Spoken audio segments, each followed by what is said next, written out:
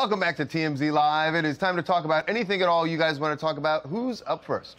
Hey, Charles and Harvey.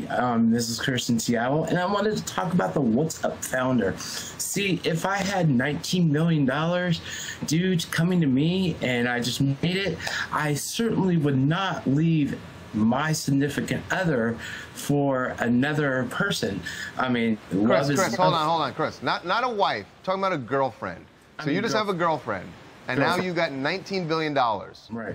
I would not leave my girlfriend for anybody else. Okay, let me hold on. What if your girlfriend several girlfriends? Oh, would you stop the adding thing? Well, what would you do? You would just stay with her, or would you? Oh my God, you would just stay with her? Have a party and see if everything goes. No, hold on. No, the real question is this, Chris. The first significant argument you would have, would you dump her then? Absolutely not. I would keep her and spend my millions with my friends and family. Hey, Chris, wow, Chris, you're a great guy, Chris. We're going to have to... You're one in a million, my friend. No, we're going to have to move on because your nose is now touching the lens. No, he's being honest. No, he's one in a million. I believe you, Chris. Telling the truth, you're one in a million. Chris.